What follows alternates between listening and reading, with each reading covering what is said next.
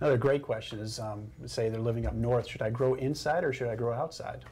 Indoors, outdoors, yeah, I get that one a lot too. I think it's more convenient for people sometimes if they can hear that they can grow it indoors. I think indoors you're going to have success with it as long as you keep your temperatures between 60 and 80 degrees. There's no reason for it to be outdoors. The important thing of growing it indoors, make sure you have good airflow, some air circulation around it.